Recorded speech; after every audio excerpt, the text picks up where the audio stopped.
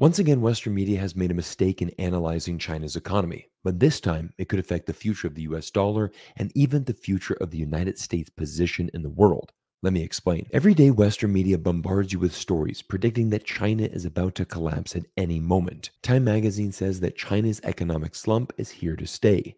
Meanwhile, foreign policy states that China started the new year with an economic hangover. But earlier this week, the economic data from China's first quarter came out, and it turns out to be much different than what we've been told. On Monday, CNBC reported China's economy grew 5.3% in the first quarter, beating expectations. The growth was driven by external demand, as export volume grew by 14% year on year, in addition to robust growth in high-tech industries. This means that despite efforts from the West to decouple from China's economy, China is very much still a dominant player in the world economy.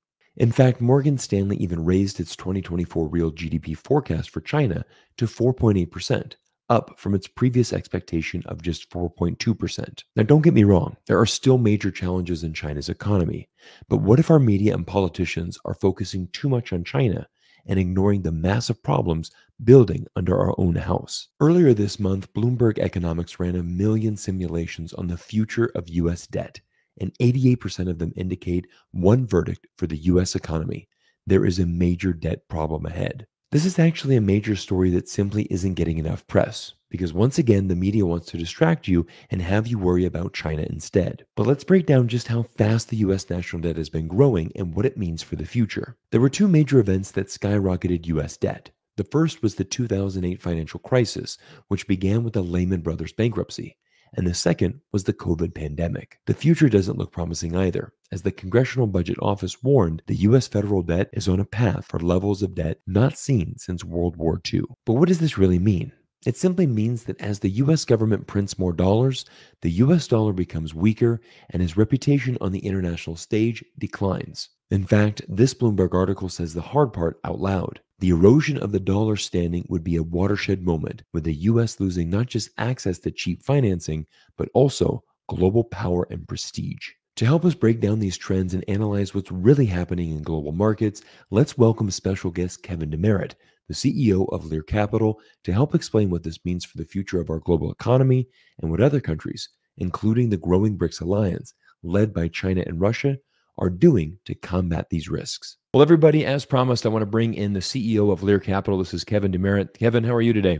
Great. Thanks for having me, Cyrus. Oh, absolutely. And I think it's so important to bring in some experts as we try to analyze what's going on in the United States, certainly when we're looking at this U.S. economy. And Kevin, I'm quite concerned about this Bloomberg article that said they've run 1 million simulations and 88% is really indicating that there is going to be a very big problem ahead. One verdict for U.S. economy: debt danger ahead. So can you break that down for our guests here today and talk about this rising level of debt? I mean, we're seeing $1 trillion added to the national debt every 100 days, roughly. What is that going to mean for our future? Yeah. So, Cyrus, the more money the government prints, the less our dollars are worth. So when you hear everyone talking about, or we're going to lower interest rates, maybe it's longer or higher for longer with interest rates. That's really what they're talking about. We're adding on so much debt that the definition of inflation is too much money chasing too few goods. That's what we have happening. So you're probably going to have inflation higher for longer. But Right. what does that mean for us? Since 2020, 24% of our purchasing power, for every dollar in your wallet, for every dollar you've saved for retirement, has fallen by 24%. Wow. People are feeling it at the grocery store. They're feeling it when they fill up their car. They're feeling it just almost everywhere, within the economy. So if you can't stop the debt from going up, then you're going to have your dollar become worth less and less at $1 trillion every 100 days. $3.5 trillion a year is what the Right. government's adding on for debt. And it's impossible for them to stop printing money. That is just wild. I wanted to learn more about this, from the interest rate perspective, because, for example, Powell has said that he wants to cut interest rates multiple times, but there's a lot of speculation into if that's even going to happen, or how that's going to happen. How is this also going to affect, markets, and again, this continuation, the devaluing of the U.S. dollar? Well, I think interest rates, you get the 10-year up just a little bit more, and stocks are just going to start having a very difficult time. The real estate market, everybody understands the commercial real estate's having a tough time. You'll start to have more problems, on the single family homes and multifamily apartment buildings, things like that, because interest rates are just such a driver of additional money coming in either one of those markets. Right. I don't think he can lower interest rates 3 times this year anymore. Just, Right. inflation has been very sticky, won't go away. And unless they pull back on the money spending, which I just don't see them happening in this election year, then you're just going to have interest rates higher for longer. And so you start talking about this in June when that first interest rate drop was supposed to happen and it doesn't happen, then Right. you get the fluctuations in the market. Yeah.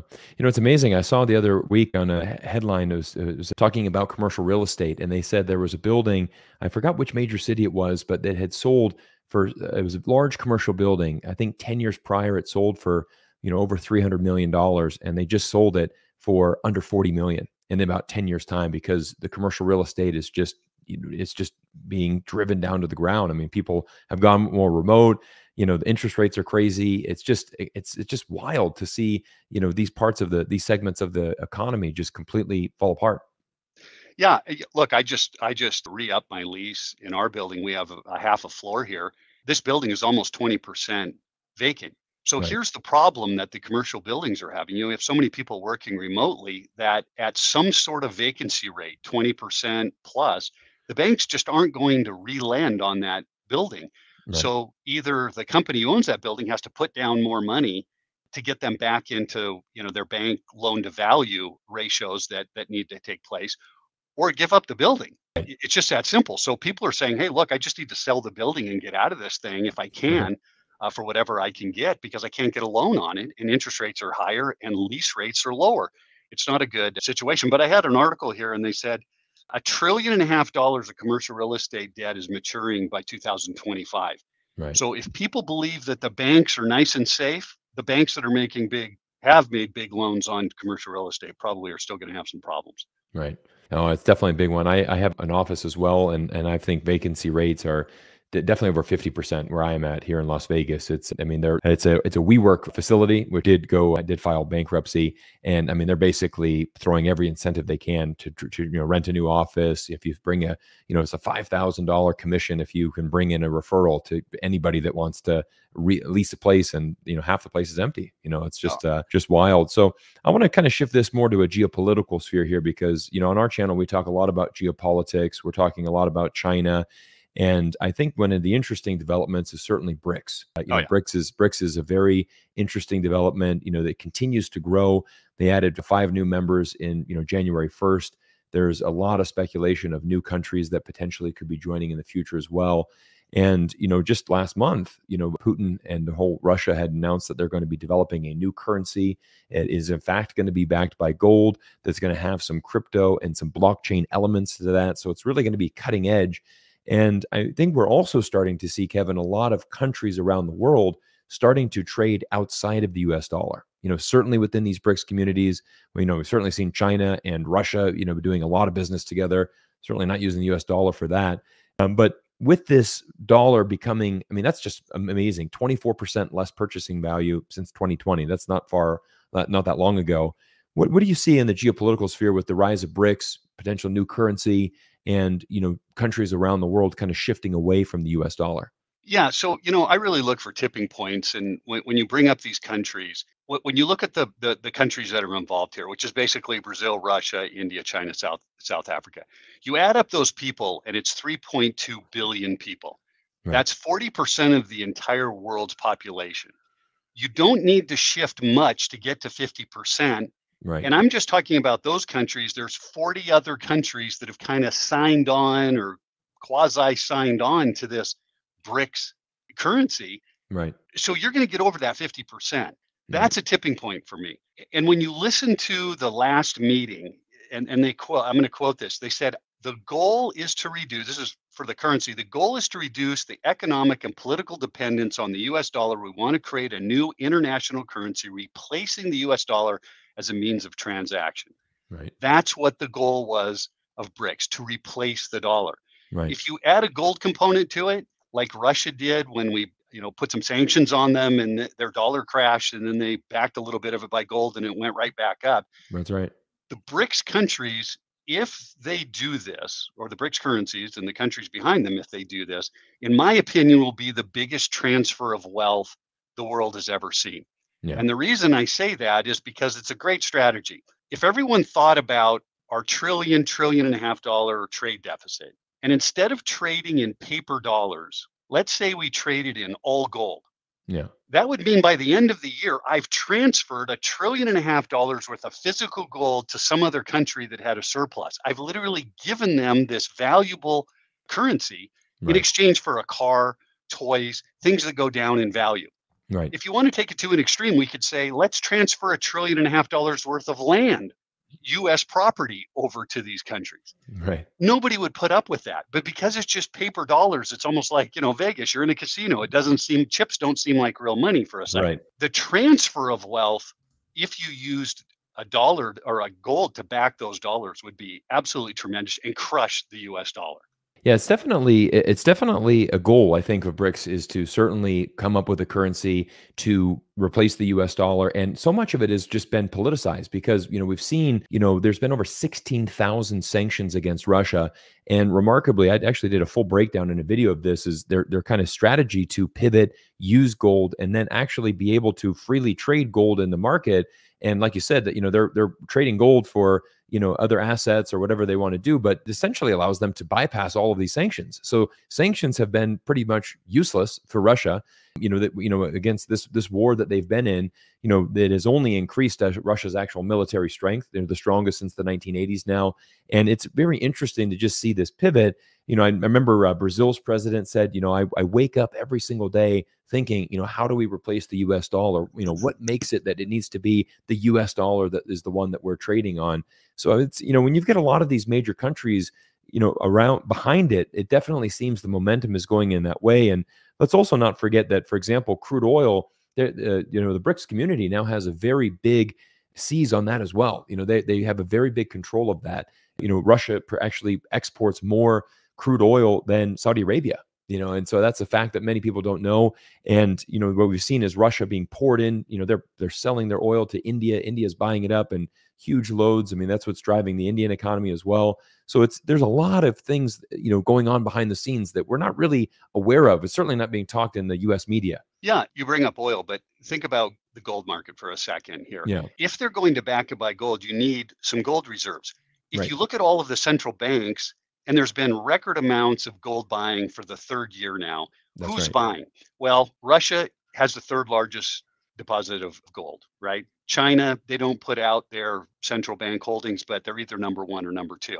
Right. You've got Brazil, South Africa, obviously huge. Every one of these countries has relied upon gold or has huge central bank deposits of gold at this particular point. So for Right. them to back a currency is not a big stretch here to Right. back some portion of it. Then you add in all these other commodities that have held value, like you brought up, oil and so on and so forth. It's the perfect time, in my opinion, when you're printing up trillions of dollars of US currency, that's getting devalued, and then bringing on another currency that people can rely upon, that has value and will hold the value, is where most people really want a reserve currency to hold. And the US dollar is obviously not doing that. Yeah, absolutely. Well, let's kind of shift back gears here to what we're seeing inside the United States right now, because, like you said, the the U.S. dollar is not holding its value. We kind of see that with inflation, because there's also another interesting thing where Joe Biden likes to broadcast to America that we're tackling inflation, everything's coming down, everything's great.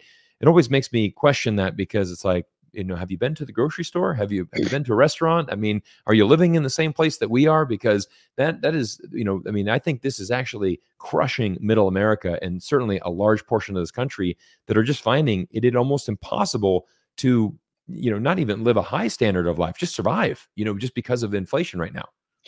Yeah, look, you can't print the kind of money that they've printed. So up until 2008, we had $8 trillion or so of debt. From 2008 to where we are today, 15 years later, we added another $26 trillion to get to $34 trillion. Every dollar that they print makes our dollar worth less. But here's what people don't understand. They can't stop printing the money. When you start printing these huge amounts of money, you can't just turn it around because you need to print up just interest payment on that debt at the Right. very least. The interest payment on our debt right now is $1.5 trillion per year. But that's not counting all of the real estate and the loans you and I have as regular people and corporations and so on and so forth. It's impossible for them to stop printing. So I give Right. this example to people to give them some sort of an idea. If you believe your dollar is going to be worth more, here's the example that I can prove that it won't. Let's say you and I are on an island, and on that island, the only thing we use as money is our shells. Okay. And Okay. on this island, there are 10 shells. You somehow, Cyrus, were the banker, and you have all 10 shells. The Right. banker got all of it. Yeah. Not a big stretch. I'm an entrepreneur, and I come to you and I said, okay, Cyrus, I have this great idea. I need all 10 shells. You listened to the idea. You said, that's fantastic. I'm going to lend you 10 shells and I'm going to charge you 10% interest for your idea. I said, Right. fine. I grab the 10 shells. I go invest it into the market. My business booms and I have all 10 shells back at the end of the year. And I come to you and I said, man, the business did fantastic. Here's your 10 shells back and you foreclose on my business. Why? Because the 10% interest isn't available.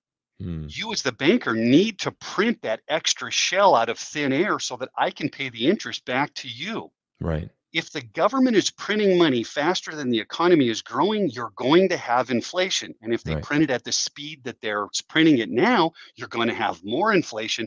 That's why you cannot lower interest rates. Inflation is going to stay higher for longer. It's just simple math. Yeah, no, that's a really good point. And just to kind of give everybody, I want to bring up just one article that I read this morning. I logged into CNBC to read this morning. U.S. economy will see more things break in 2025 if the rates stay high, strategist says. And going back to this Bloomberg article, a million simulations. I want to read you the opening paragraph from that because it's quite amazing. It says the Congressional Budget Office warned in its latest projections that the U.S. federal government debt is on a path from 97% of GDP last year to 116% by 2034, which would be even higher than the levels in World War II. But they warned, but the actual outcome is likely much worse than that. So, I mean, we just see a lot of momentum going here. And I like your insights, Kevin, because you made it very clear, this is not something that the government can shut down. They can't just stop this. It's kind of a runaway train. If you've seen those before, I mean, it's a very dangerous situation. How do you stop a runaway train? So I want to also shift this because what's interesting is as a result of this, we're also seeing other things happen. For example, Bitcoin, recently hit an all-time high, and we continue to see gold, which obviously I know you're a specialist in that, but these are also hitting all-time highs. So tell us a little bit more about these assets, specifically gold as well, and why is that happening, and will that continue to increase? Yeah. So for gold, Bitcoin hasn't been around long enough to run these kind of analysis, but Right. one very high correlation that gold has is to the US debt. So there's a 92% correlation to the size of the US debt to the value of gold. And it's been this way for the past 20 years or so. So if we look at the debt and then we project gold out or project the debt out 1 year, the price of gold should be around 3,200. Right. Oddly enough, I think it was Bank of America or Citibank, one or the other today came out and said, hey, the price of gold that we're projecting is around $3,000 an ounce. I don't know if they're projecting it, that's what it should be today, or that's what it should be by the end of the year. But that's what the projection is with a 92% correlation on the gold to the debt. Right. The Congressional Budget Office has never been right with the projection, ever. I don't think I've ever read it and said, boy, they hit it right on the nose. Right. And 99% of the time, if not 100, they're way too low. The Right. debt's always much higher. They projected $1.5 trillion for this year, and we're going to be at $3.5 trillion. So that's how close they are with. Again, if you print more and more money, the value of paper currency goes down, and the value of tangible things that you can't print, like gold or Bitcoin, go up because you have more money supply chasing fewer goods. Just think of it as if more money, you have an increased demand on a fixed supply. Yeah. You'd have an increase in price. Well, I can't print gold, and the increase in demand is an increase in money that's chasing the gold and driving it up. At the same time, you have central banks around the world that are purchasing record amounts of gold. Well, hey, if I could go to my garage and print up paper dollars out of thin air like they can and go out and buy gold, I would do it as well, especially when I'm printing up as much as they are, because I know those dollars that I'm going to hold are going to be worth less, but the gold is going to be worth more. Right. That's why you're seeing that these large central banks are purchasing the precious metals, and they're not day traders. They don't buy today to sell tomorrow. They typically hold 10, 15, 20 years at a Right. time. They Right. understand that the money printing has an effect on tangible assets, and that's why they want to hold more gold. I Yeah. think you're going to see more record highs on gold in the next few years. Yeah, I think so as well. And I mean, I think a great indication is these, like you said, worth repeating, these central banks around the world. I mean, it's not just one or two. I mean, we're seeing all these central banks. They set a record in, I believe, 2022. And then I think it was nearly matched in 2023. And then here we are this new year, first quarter, that trend is continuing. Like you said, there's 3 years in a row, record amounts of central banks. And like you said, they know something, right? I mean, they have these paper dollars, but it's like, hey, we should be buying, a physical asset that's probably going to be worth a lot more and much safer. So, Kevin, with that note, I do want to, kind of shift a little bit more into specifically gold, because Lear Capital, you guys are the experts. It's, that's who I trust to, buy physical gold and make these kind of investments. So I want you to break down a little bit more about Lear Capital, but also I think you have like a special report. Do you have anything else that you want to share with anybody? I'd like to, what our goal is always to provide value, and I think that's what people that watch this YouTube channel, they like these insights. They love these interviews like this. And it's always great when we can bring a CEO of a well-established, and trusted company in to bring these insights. Yeah, we have a special report called $3,200 gold debt and $3,200 gold with correlation that I was talking about. I wanted people to understand it and how long that correlation has been going on, Yeah. because it's the best way to invest, right? If I have this historical repeating correlation at over 90%, then we have to pay attention to it. So Right. if people understand it, I think they can make better decisions on, hey, I should invest in gold, and then where should I invest possibly in the silver market? So we go over that, how to place gold and deliver it physically to your home, or how to place physical gold into your retirement accounts if people would like to protect their assets there. So we've got that special report. It's all free of charge if they give us a call at 800-489-6450, or go to learcyrus.com, Lear Cyrus.com. And I always love to do something special for listeners. I just love your program. Every person who either calls the number or goes to that URL, we're going to give a mercury dime. So the old 1930s through the 1950s silver mercury dimes. We're just going to add one to anyone who requests the information. You don't have to purchase. There's no obligation at all. But just make it fun for people to actually hold a piece of silver, get them started in a little way. Nice. As our thanks for being on the program and love sponsoring it. Yeah, that's awesome. Well, I think the biggest thing is I appreciate your sponsorship, but it's what I love about Lear is that you are all about education. And what I always tell people is, it's not a hard sell from me. It's just more, if you want to get educated, have a call. Learn from Lear. You guys have so much information that is just so helpful, in really trying to understand this market. So I really appreciate you, again, providing that value to our guests and the viewers of this channel who tune in for all these latest geopolitical insights. But I think it's incredible. It's a story that, we'll continue to follow. I'm going to be going back to China this summer. I'm going to be, vlogging there and kind of seeing what the economy is doing there. But it's interesting because, we just saw Janet Yellen go back to China as well. And there's a big story there. A lot of it is the fact that Beijing is selling a lot of that U.S. debt. They used to hold a tremendous amount, but they're actually selling off the debt and they're buying gold in record amounts. For 16 straight months now. And so that I'm sure Janet Yellen's going over there trying to say, hey, can you continue to hold our debt? And I don't know if that's really going to be the play for China. So it's an interesting one. But again, Kevin, thank you so much. I'll give you the final word about anything else that you'd like to chat. But again, thank you so much for your time and the amazing knowledge that you're giving everybody today. Yeah, thanks. And you're right. It's about education. I love the program because it's about education. That's what we're about. That's why I want people to get this information first before they make any kind of a decision. Talk to your financial planner about it. Sit down with him. We can send out 2 packages if people request. We always want the financial planner to be a part of this. Nice. So, the education is very important. Love the program, and I appreciate you having me on. Wonderful. Well, everybody, we're going to put the comments, we're going to put all the details rather in the comment section down below and also the description. So again, if you're interested in learning more, simply just go to learcyrus.com. There's also the 800 number, 1-800-489-6450. So I want to thank you all for your amazing support. And Kevin, thank you so much for joining us today. Thanks for having me. All right.